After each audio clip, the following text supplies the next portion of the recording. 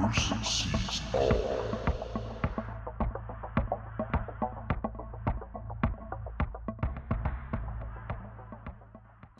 This is all I'm seeing in the sky. It's pathetic. Like clouds. It's been like that since India's landing. Hi everyone, my name is Bruce. Thanks so much for stopping by, for taking the time to subscribe, for following the channel, and for those of you who have been here since the beginning, rock on. Thanks so darn much. Isn't it beautiful, the surface of the moon? You know, we see a lot of lights on the surface of the moon. They are around the craters, but aside from just reflection, we actually see blinking lights. As I've showed throughout the years, it's been over 3 years now that I've been showing many lights on the surface, and there's more, and you know, the closer we're going to get, the more we are going to see.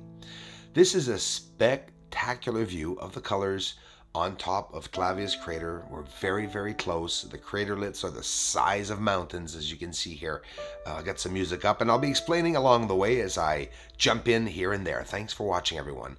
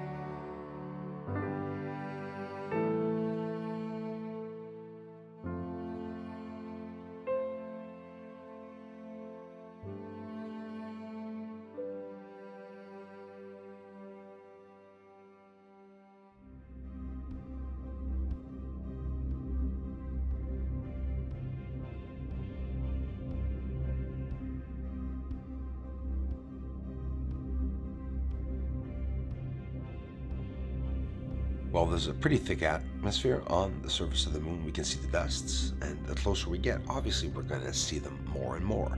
It's you know, it's not going to disappear, but we can filter through it. There are nights that the veil is not as thick, so we profit from that. We film along the Terminator line, and that's what's hiding the surface. You know, I believe it's that dust that's making everything look like a film of saran wrap, right?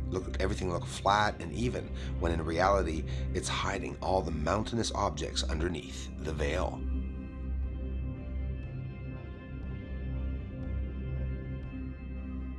Heavy veil of smoke, bright lights, and a science no one understands.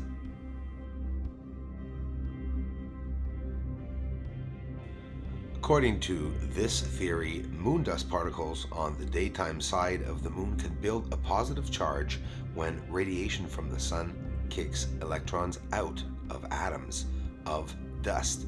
At 155 miles, they say, or 250 kilometers above the surface of the moon, there's a spacecraft looking for dust in the lunar atmosphere. They never said there wasn't an atmosphere. They just don't talk about it.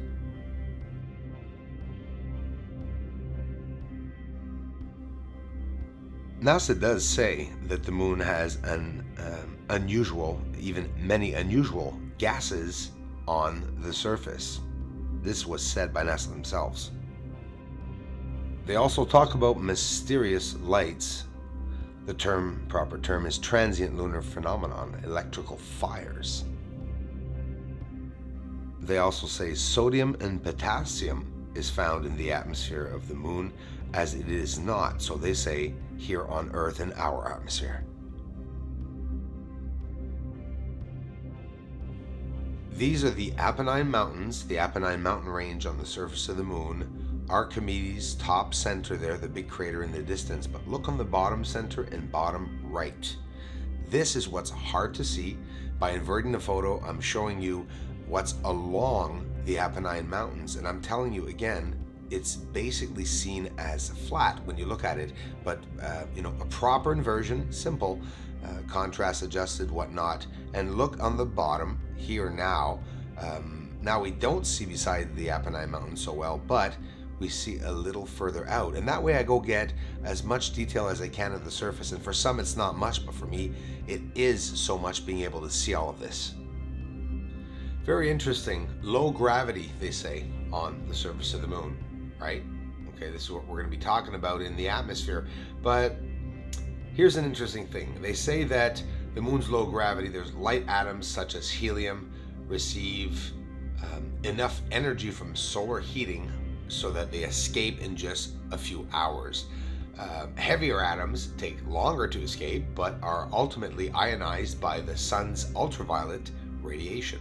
I'm repeating what they say is a fact, after which they are carried away from the moon by the solar wind.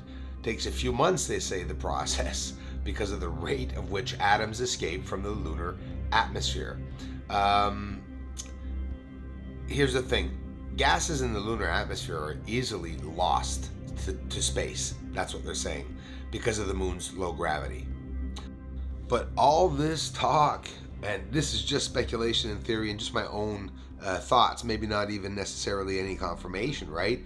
But what I find it funny that, how to distract someone from the attention of even thinking there could be vegetation or life on the surface of the moon. Let me tell you, they could tell you, and that's exactly what they're doing, telling us there's radon, neon in the air, polonium, all these dangerous gases, and even some unusual and unknown gases, which would definitely lead scientists away from believing that anything could ever have lived or is living on the surface of the moon.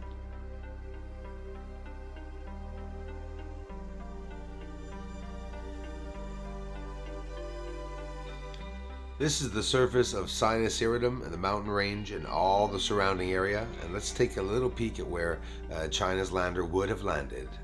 Not here in the circle, I'll get an arrow up right down there. We're going towards it. That's what the surface would look like.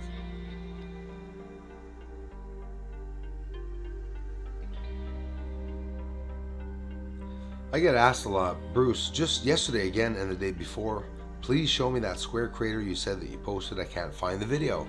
Gonna take 20, 25 seconds to put it back up. Here it is.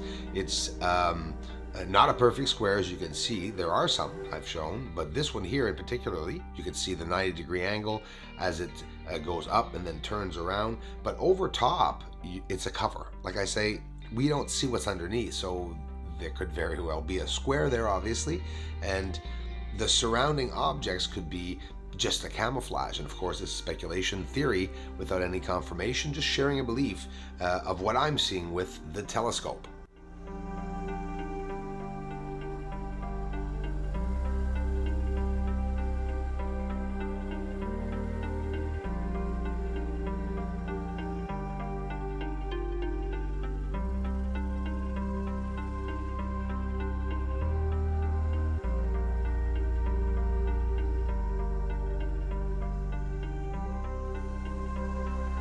So I somehow got mixed up, and somebody told me Thanksgiving was Monday. I don't know if it was a joke or not, but I believed it, and it's not. It's only the 14th, so haha, joke's on me. This is my mailing address. Aliens are the moon.